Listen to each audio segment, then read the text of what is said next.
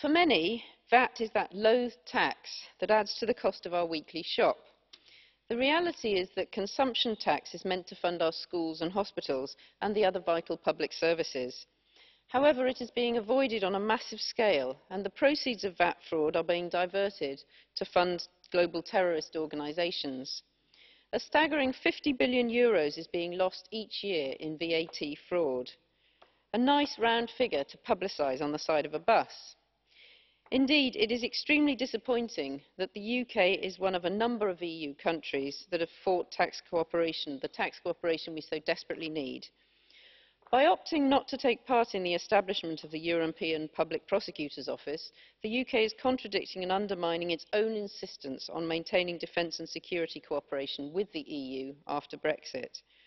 I call on the UK government to stop its anti-terrorism posturing and go to the heart of the problem by joining the EU in its battle to fight VAT fraud and starve the terrorists of the funds they need to function.